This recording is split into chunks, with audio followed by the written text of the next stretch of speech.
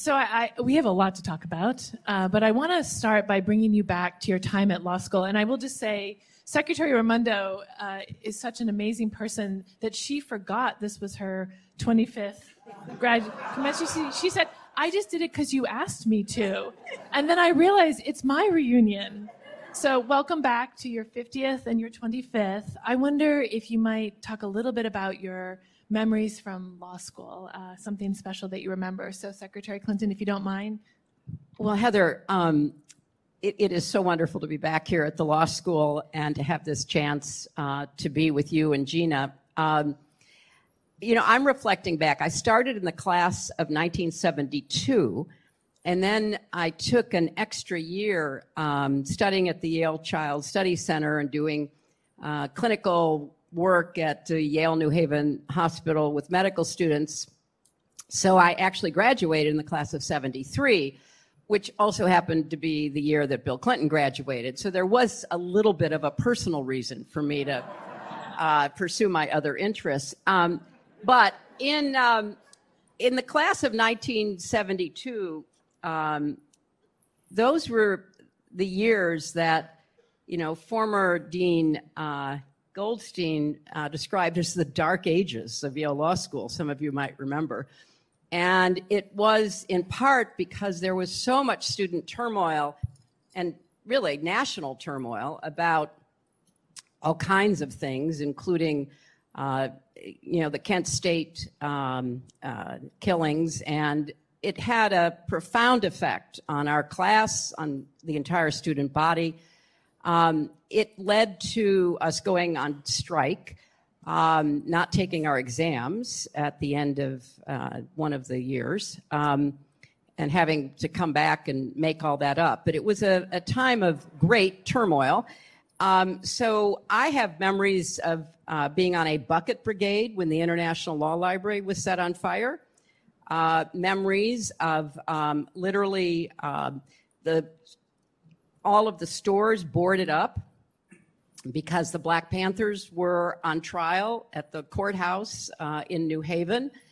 Walking down the hallway when a large man in a camouflage jacket dropped out of his jacket what appeared to be some kind of a weapon.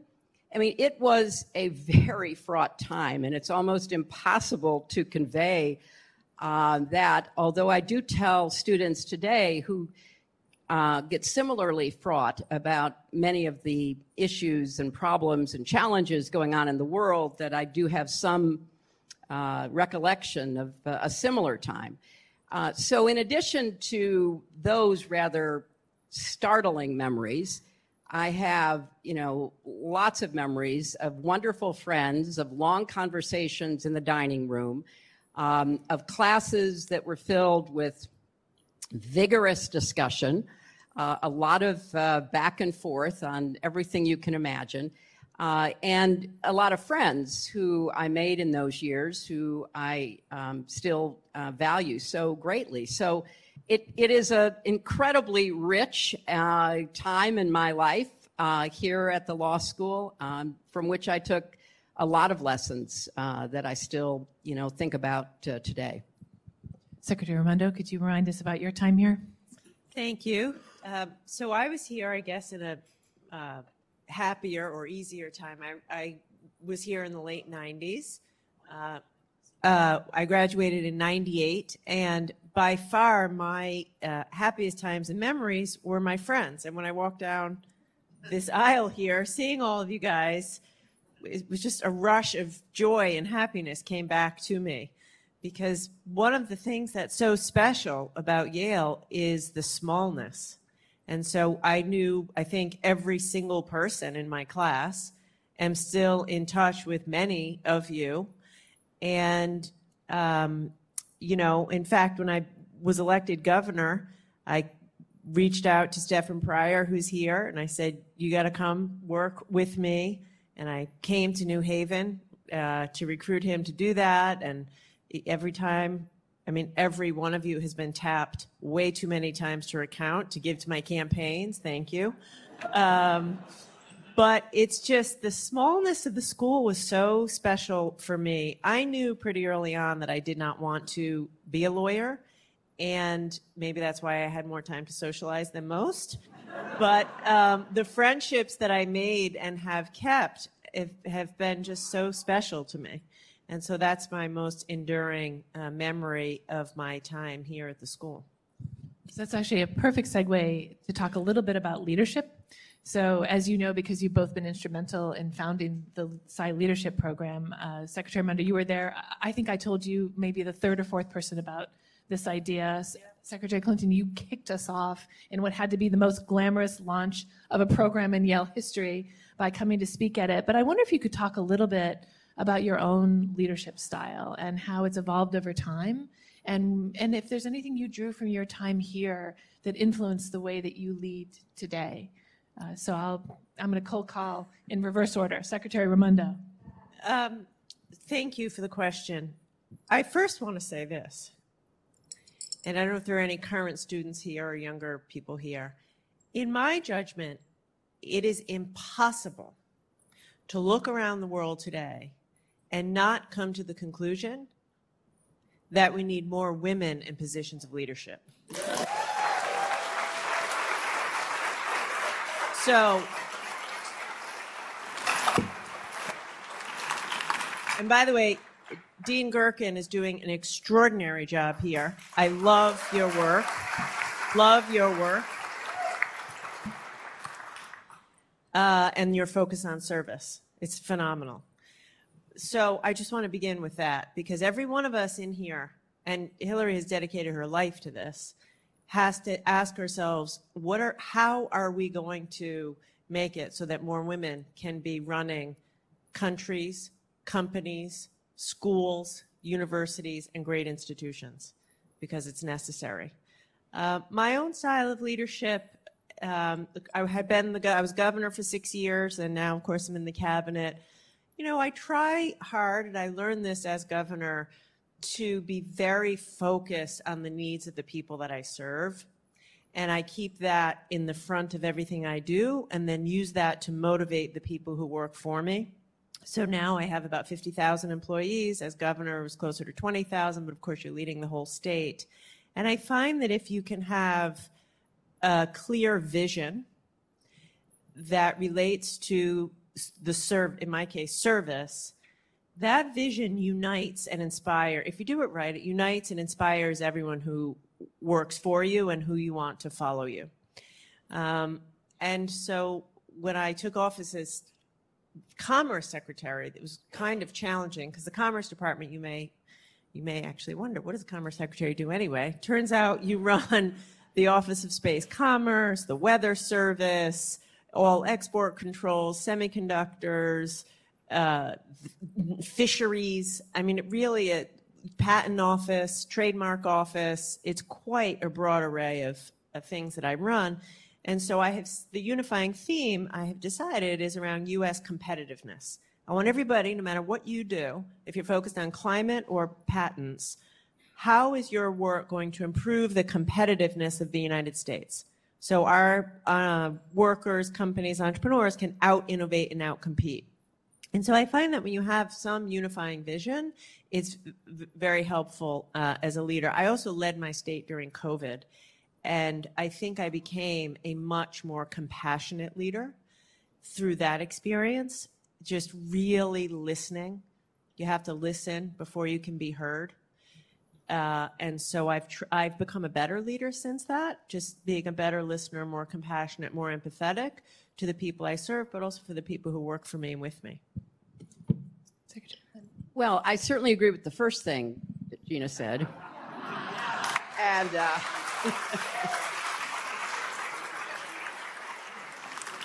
you know, I've had a very fortunate set of experiences in my life of service and leadership, and the not-for-profit advocacy sector, obviously in the public sector. I've served on public boards of corporations, seen leadership and been part of that in a different context. And it is absolutely the case for me that as a young woman interested in service, and I never quite equated that with leadership when I was here at law school. I went to work immediately out of Yale at the Children's Defense Fund, and my goal was to really be an effective advocate, using the law as a way of trying to affect power and how best to create greater opportunity for a greater number of people over time. And so I really had to learn from some excellent mentors like Marian Wright Edelman, also a graduate of the Yale Law School, how to do that, how to be kind of on the outside but influencing what went on in Congress or the White House and other places where decisions were made. I also learned from my law practice, because I practiced law for quite a number of years in Arkansas, how different decisions were made in many different settings. Because I was a litigator, I had all kinds of cases in many different settings. And so trying to pick up both good ideas about what should be done and, frankly, warnings about bad ideas about what should not be done from representing a whole range of clients. I also did have the experience, as I said earlier, on public boards, and one of the most influential experiences was when I served on the Walmart board. Sam Walton called me up one day and said, "Hillary, my wife and my daughter think I need a woman on the board. Would you do it?" I said, well, I guess, Sam. I mean, I sure, thanks. Hung up.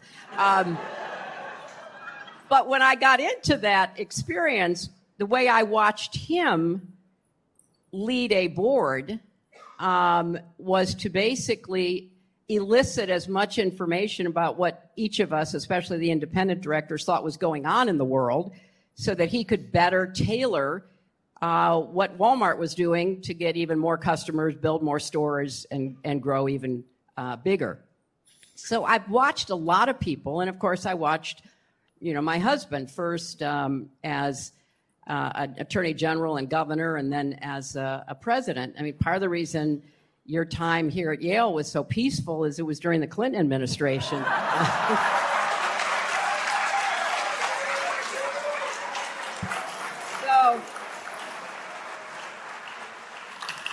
So my leadership style is really an accumulation of everything I've seen, I've learned, I've experienced, I've succeeded, I've failed, and the great honor I had of representing New York for 8 years, was an extraordinary experience in leadership because, 8 months after I became senator, 9/11 happened, and watching how people dealt with that catastrophe, the decisions that they made, the information that we had, which was oftentimes incomplete, sometimes inaccurate, was another great set of lessons. And then serving as Secretary of State and having the kind of experience that Gina was describing as being a secretary in the cabinet, in my case, with 70,000 employees spread around the world, and trying to manage both the immediate and the urgent and figure out what was long-term and over the horizon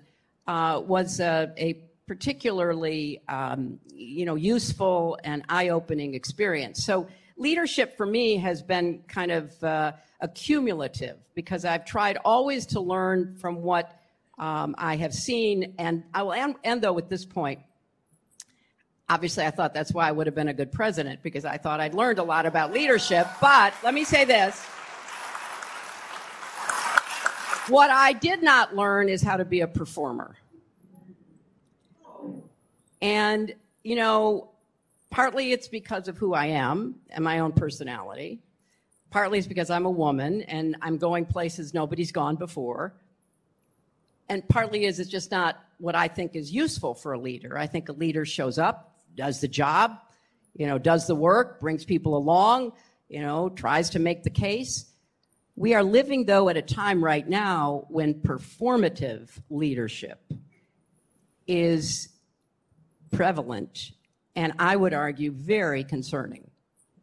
But that's where we are. And so that kind of leadership is, very different from the kind of leadership I learned from and that I tried to practice over my professional and public life. But I throw it out there because that's the era that we're in. If you've read anything about the front runner for the presidency of Argentina, if you haven't, read about it. It is pure performance. And performance is now actually substituting for production, accomplishment, results, and I'm not quite sure where that's going to take us.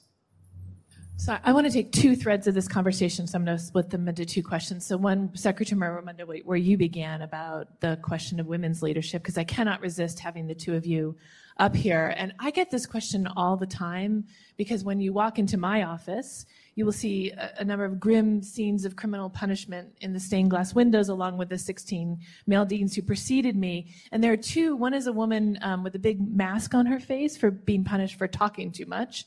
And right below is a woman being drowned as a witch. I greet them every morning, ladies, when I come in.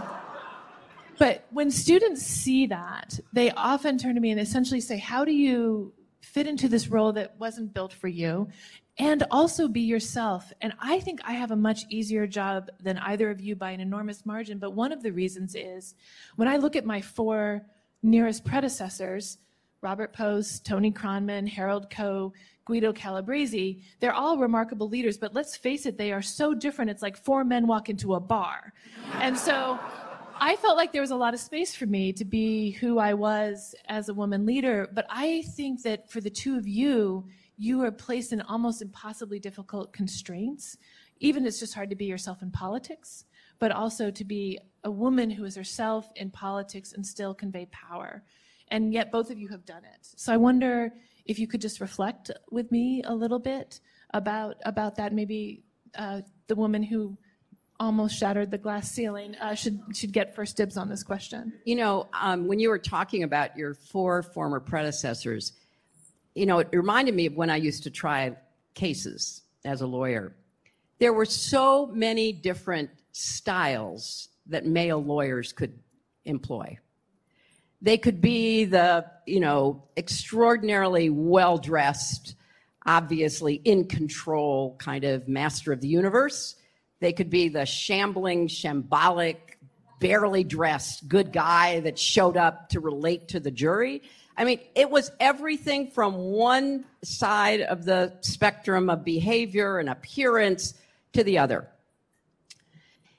And I remember trying a lawsuit in Batesville, Arkansas, and we were, in the middle, it was like a 3-day trial. We were like maybe in the middle of the second day, as I recall. And we'd broken for lunch. We came back, and in the front row of the small courtroom were about 6 men dressed in camouflage who had just come in from the deer woods. They'd been out in the woods, and they came in for supplies. So I said to the bailiff before we got started, I said, who are they? They just showed up here? And they said, yeah, they came in for supplies. They heard a lady lawyer was trying a lawsuit. They'd never seen a lady lawyer try a lawsuit. They kind of think it's like the dog who talks, and they want to watch. Oh, no pressure. I mean, the margin for not just error, for acceptability is so narrow. Let's not even get into likability, whatever that is. And so, the preconceptions, the kind of, presumptions about what a woman is supposed to be and how she's supposed to behave. And so I saw all of that in a courtroom in real time about, what I remember we were trying, one of my partners at the time was trying a lawsuit, and he had a witness who came from California, and she had very short hair. This was probably 19 I don't know, 82, 83, something like that. He made her go out and buy a wig because he said the jury will not be able to hear you. They will only be staring at your very short hair. So all of this is to say that you live with all of these assumptions, some of which you're not even aware of. And you're living your authentic life. You are the same person that you've always been, but people are projecting onto you like you're some walking Rorschach test, that they are seeing their own lives, the lives of the women that they know. They're thinking about their mother, their wife, their daughter, and somehow you are embodying that when you are in the public arena, for better or worse. And oftentimes you're not sure which it's going to be. So it still is quite a challenge. I mean, once you get into the job and you're doing the job, it's fine. And you know, when I was doing the job as Secretary of State and I left after 4 years, I had approval ratings of like 67%. But once I decided to run for president and to seek power, dare we say, authority on my own, it was relentless. Every, raised eyebrow, every smile, everything is, analyzed, dissected. So you just have to know that, and you just have to be prepared for that. And the final thing is what you were talking about with the women being tried for speaking. Mary Beard wrote a great book about women in power, and she starts with the Odyssey, because here's poor Penelope, who has held the kingdom together. And, she comes down every morning and she weaves. All of her suitors are trying to get her attention so that they can try to get the kingdom, because they assume Odysseus is not coming back, and raises their son, Telemachus.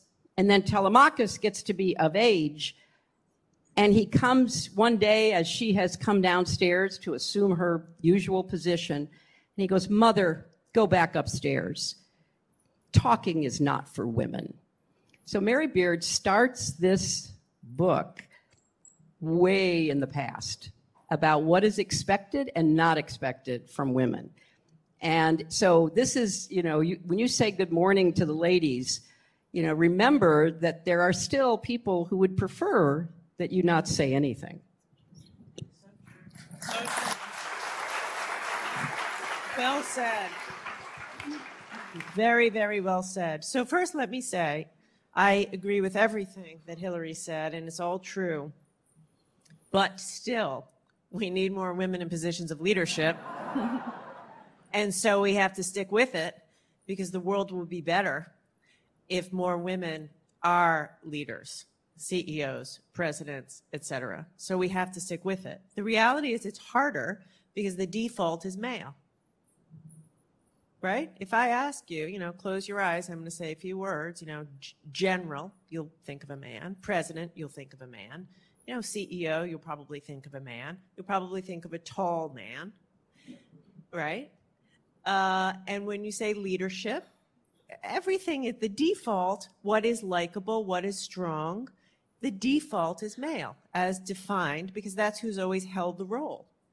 So if you are not that, you're somehow judged as less than, even though I think great leaders should be flexible, a great leader should be practical, a great leader should be willing to admit when he or she is wrong, willing to admit when you've made a mistake. Those are, in fact, signs of great leadership, and we have to embrace that and make room for that in our vision of what a leader is.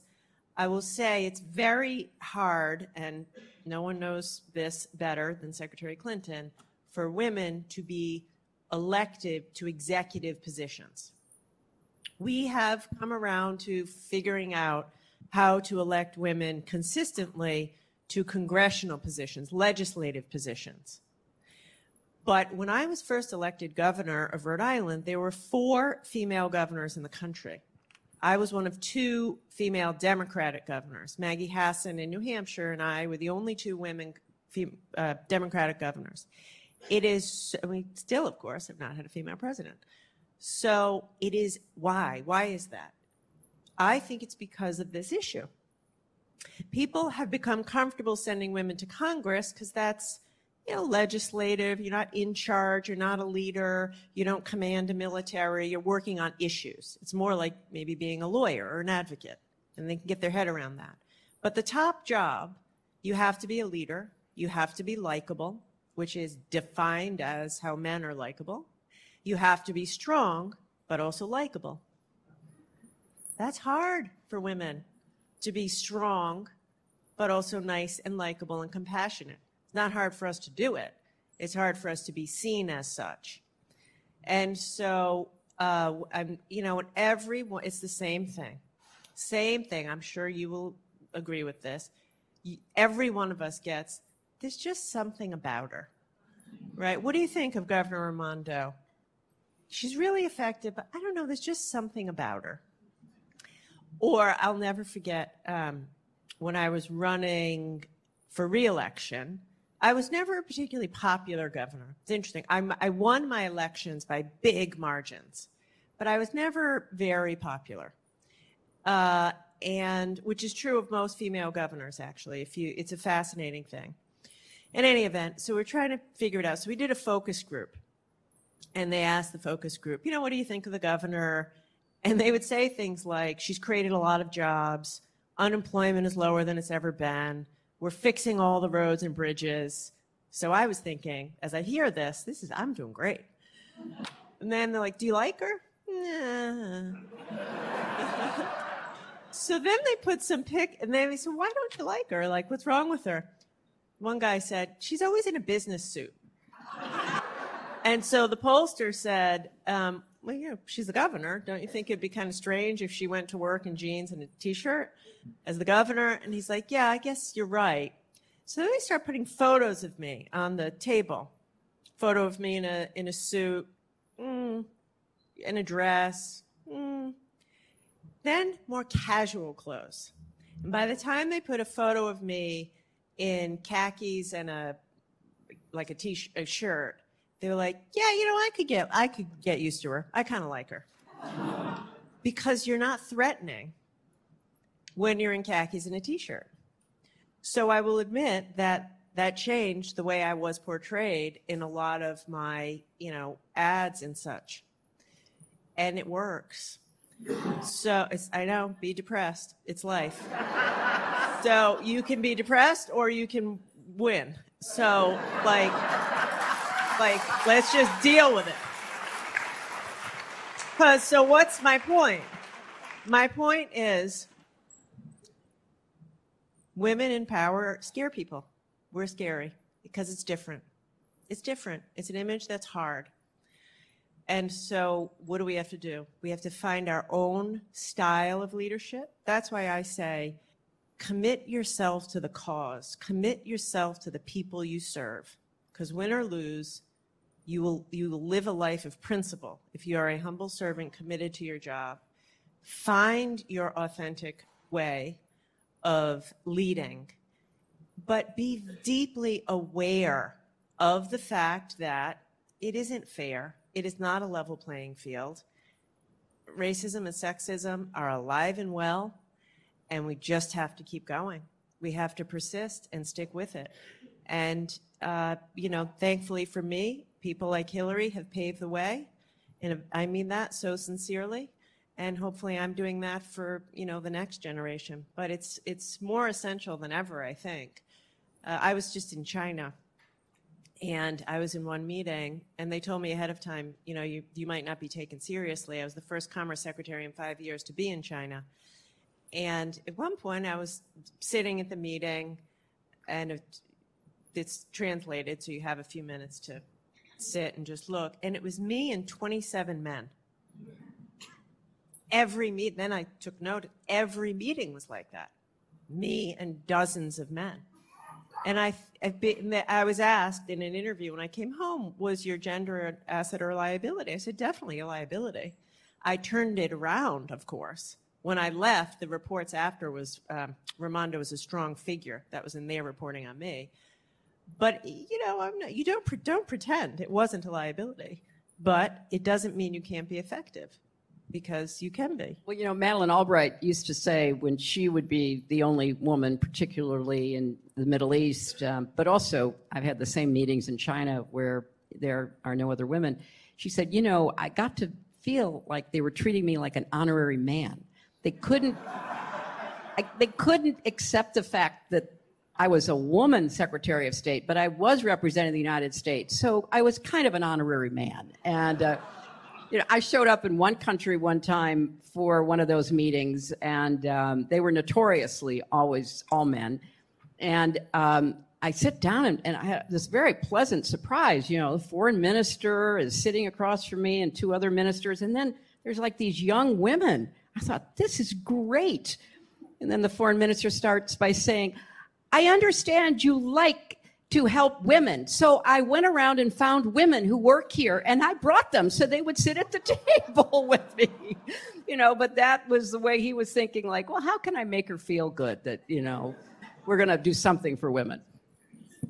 So, Secretary Clinton, I want to pick up on something that you were talking about, which is how performative our politics have become, and it's from top to bottom. But I think there's a younger generation coming onto the stage that grew up during COVID and social media. And, I always pound the table when the 1Ls come and say, lawyers are problem solvers. We don't sit on the sidelines and jeer, we solve problems. And I wonder, at this moment in time, do you have faith in the ability of our politics to solve problems? I mean, it's a tough time out there. I don't need to tell either one of you, but I wonder how you're thinking about this incredibly polarized moment where performative politics succeed as they do.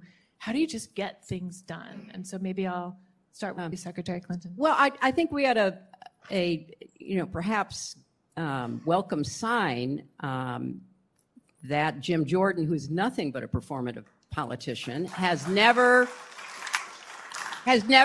passed a single piece of legislation, was rejected, both in public, which took some guts on the part of some of the Republicans to do that in public, but even more dramatically in private when they had a secret ballot in his bid for the speakership. But when you ask, do I worry about whether we can solve problems? Yes, I worry endlessly. Again, to quote my good friend Madeleine Albright, when she was asked after writing a book called Fascism whether she was an optimist, she said, yes, I'm an optimist who worries a lot. And so I'm kind of in that camp.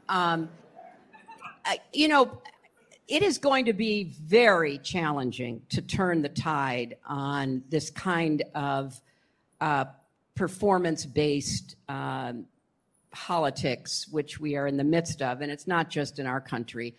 And I think that young people who are more adept with social media perhaps can figure out ways to limit the impact of what social media portrays, because it is a fuel for performative politics. And we are seeing that in many settings. We're seeing, just a recent article, I think in the last day or two, the main sources of news now are obviously social media sites. That's where most people, not just the United States, but in the world, get their news. And if you look at the sites that are the leading quote unquote news sites on, X, formerly Twitter, they are, they're advocacy sites. They make no pretense, but most people can't see that, can't understand it, can't penetrate it. So I am, deeply concerned. And it is, for me, we have a perfect comparison. We have a current president who's gotten a lot done, who has great people like Gina Raimondo working for him, who get up every day and try to make America more competitive or safer or more energy independent. They have agendas and missions, and they are performing in a practical, results-oriented way, not in a kind of social media driven way. But then people go, oh yeah, that's kind of boring. You know, passing infrastructure and starting advanced manufacturing so we do semiconductor factories in the United States again and accelerating our clean energy transition. Yeah, that's really nice, but it's boring. And why is it boring? Because the contrast is entertaining, even if it's frightening. And so honestly, Heather, I think we have a lot at stake in whether we can, in a kind of mature way, reject politicians who are only about entertainment and performance. You can have differences of opinion, and my gosh, we have a lot of them. What are the best ways to do, the following, 10 things? We can have those I would yearn for those conversations to come back. I know a lot of the people I served with in the Senate on the Republican side who are still there know better. I hear them say things. I watch them do things. These are people I worked with, I traveled with, and I know they know better.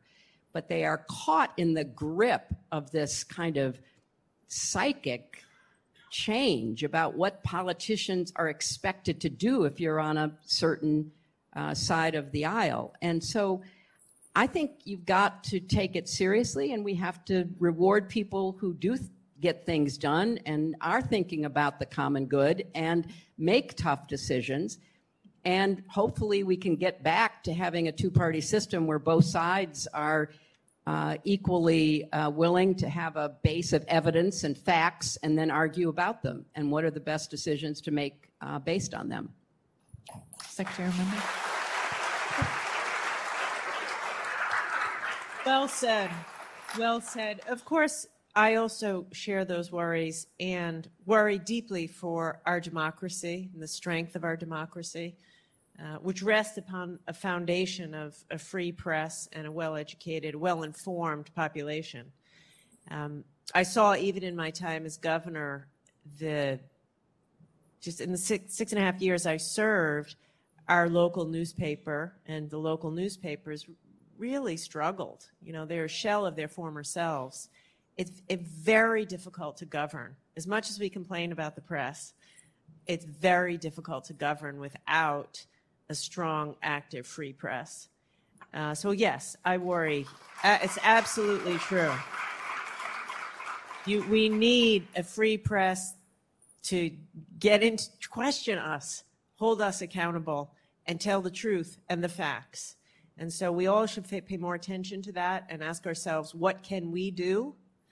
Because democracy cannot be sustained without a stronger open press, and cannot be sustained with this level of income inequality.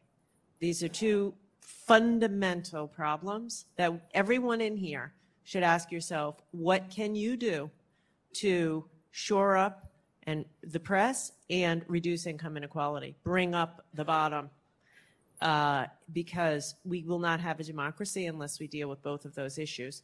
Having said that, you say some problems are impossible to solve. I am more hopeful, okay? And I'm in it every day. So I understand. I deal with Jim Jordan daily. I deal with these Republicans, and I'm in the thick of it. I am in the soup. So I am not naive, but I am hopeful. First of all, you have to be. It's too important. We're not going to give up. Resolve to not give up. Resolve to reclaim what we must and to fight for our democracy. It is still the greatest country in the world. I travel all over the world. And yes, our ability to lead the world is compromised because of what's happening in our country. It is embarrassing what's happening in our politics and in Congress. But the world depends on us to strengthen ourselves so we can lead. So I don't think solving these problems is impossible. It's harder, and it's a dark moment. We will get through this to the other side. But I will say, in my short time in Washington, when I took the job, people said, oh, you can't get anything done. in Washington, bipartisanship is dead. But under the president's leadership, we passed on a bipartisan basis the largest infrastructure investment in our country's history. Bipartisan. So you have to have hope. You know, the work that I led, passing the Chips for America Act, Chips and Science Act, bipartisan. Nancy Pelosi and Chuck Schumer and Mitch McConnell both voted for the Chips Act. You know, so we have to look for the good, stick with it. Now is the time to persist. Now is the time not to give up. And I don't see this as impossible. Yeah, it's harder than it should be, and a lot of bad things are happening. But I am hopeful that we will move to a place of a stronger democracy, more equal opportunity, and solving the problems that need to be solved. Because we have to stick with it until that is the case.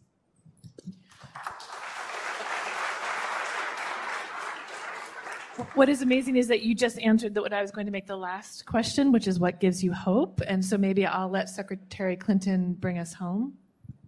Well, I could not agree more with Gina. And I actually think the last 2 years, with the passage of this legislation, much of which had been talked about but never realized over a number of years, should give us hope that it is possible if people are focused on their mission, they have goals that they are aiming toward, they bring people together. I don't know how many meetings Gina must have had about the Chips and Science Act, but countless meetings where you did listen and you did change legislation to reflect concerns that people had.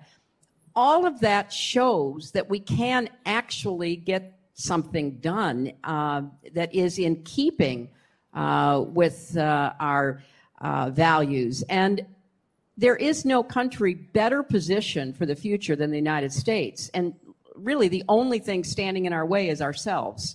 You know, we have met the enemy and it is us, the old Pogo cartoon. And so therefore we got to get out of our own way. And frankly, we have to get some people who claim to be leaders who are not leading out of the way so that we can have a consensus again where we can work on a bipartisan basis, where people are willing to come together and listen. And yes, compromise, which is not a dirty word, but is the essential, outcome of so much democratic debate and dialogue between people. So I too remain optimistic, worrying, but optimistic. And I also believe that we have to produce results. And, we have the climate crisis staring us in the face, income inequality staring us in the face, American leadership amidst, war, conflict, and all kinds of other challenges, the refugee migration crisis, which will continue to get worse because of climate change. We have big problems that will determine, not just our politics, but the quality of our lives in much of the world. So I think it is a time for mature leadership, for people who want to roll their sleeves up, as the Biden administration has shown us. It has modeled that kind of mature leadership. And I just want people to say, isn't that exciting? Oh my gosh, we have a president who gets up and goes to the office and talks about helping the Ukrainians and dealing with, our competition with China. And oh my gosh, I find that thrilling. And yes, it's so entertaining, and I'm going to be supportive of it. So yes, that's what I hope we do.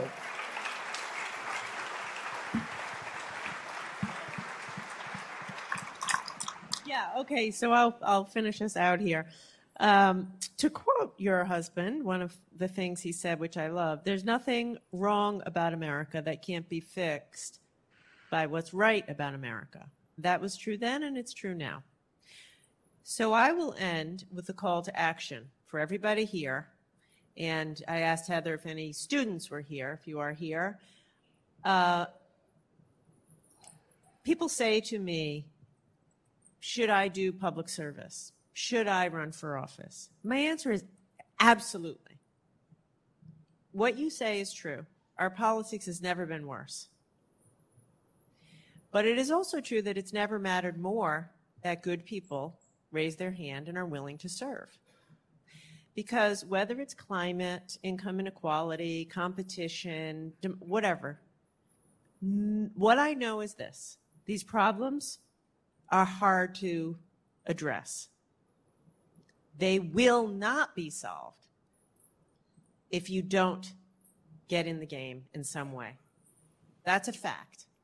There are plenty of performers, to use your phrase, raising their hand every day, and it will make it worse. So you have to ask yourselves, what are you going to do about it? And I mean you, every one of you.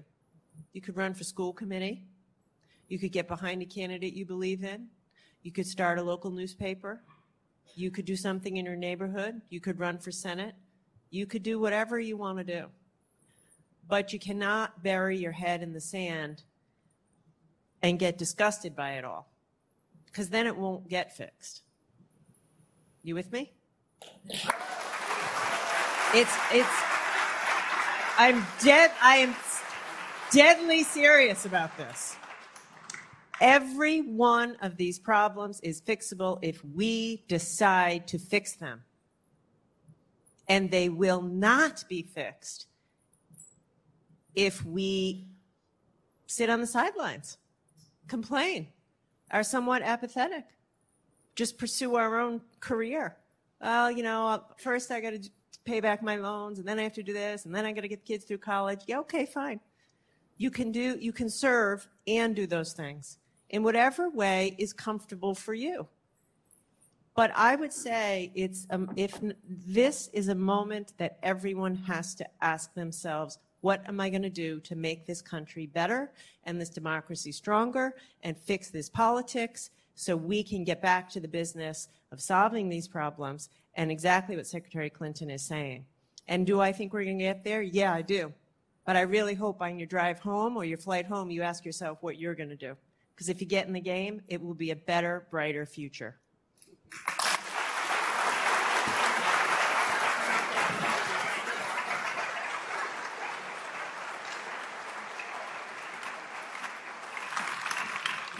So I cannot imagine a better capstone to this reunion. And I just want to say, Secretary Raimondo, as I said to this room earlier today, when people ask me, what is the mission of Yale Law School?